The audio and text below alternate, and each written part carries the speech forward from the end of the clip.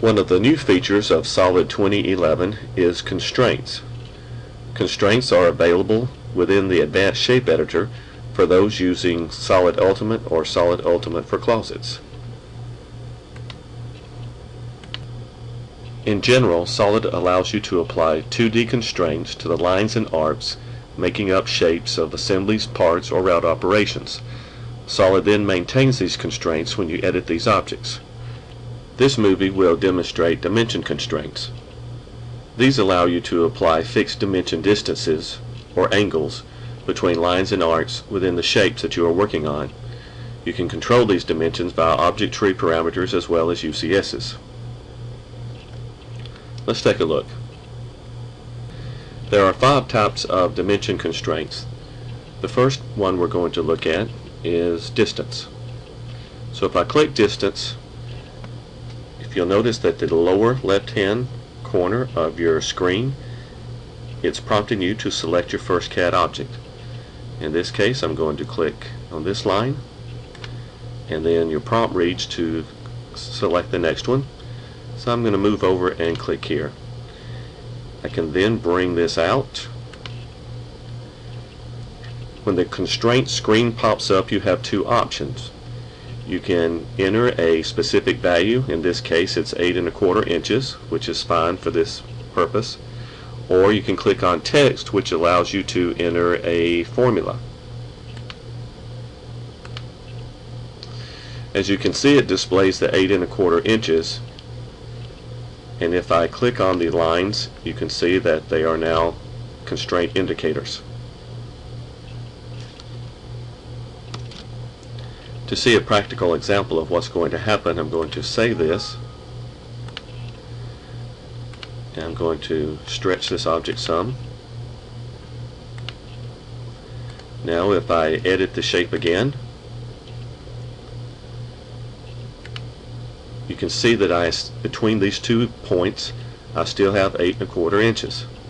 And if we measure,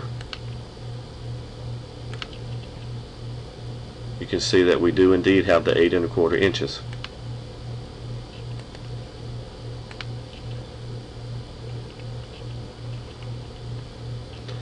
The next dimension constraint we're going to look at is the ortho distance.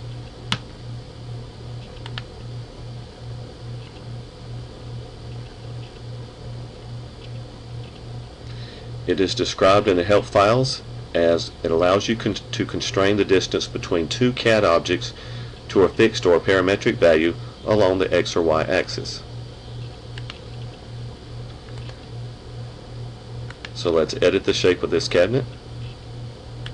We're going to select ortho distance. In this scenario, I select my first point, and then I cross over, and I'm going to select this one here. As I pull out the line, again, we can either do a value or add an equation. And it shows me that I have 18 inches. So let's save this and see what happens when we stretch the cabinet.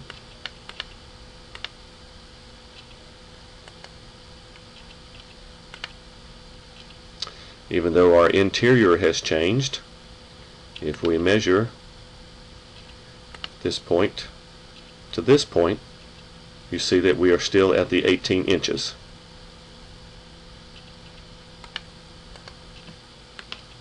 The third type of dimension constraint is called length. This allows you to constrain the length of a line if a need arises for a single line. Moving on to the next one is the radius. The radius option allows you to constrain the radius of an arc or a circle.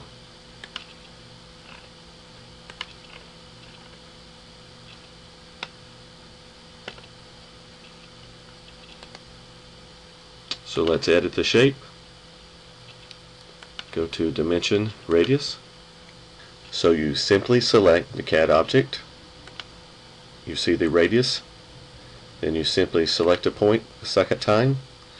Again, either a value or a text. And now the radius of this arc is constrained so that when you edit the shape, this arc is maintained.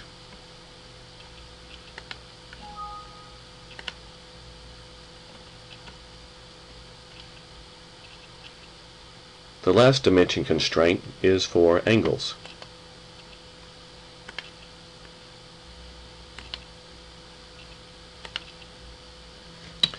Again, you are prompted at the lower left to select your first CAD object, and then you will select your second one. Again, you have the ability to put in a value or text. This is 135 degrees, which is fine, and as you can see, this angle is now constrained. So if we save the cabinet,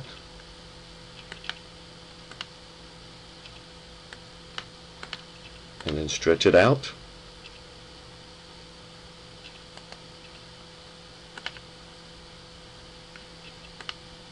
you can see that this angle is still maintained even though the other angles may have changed.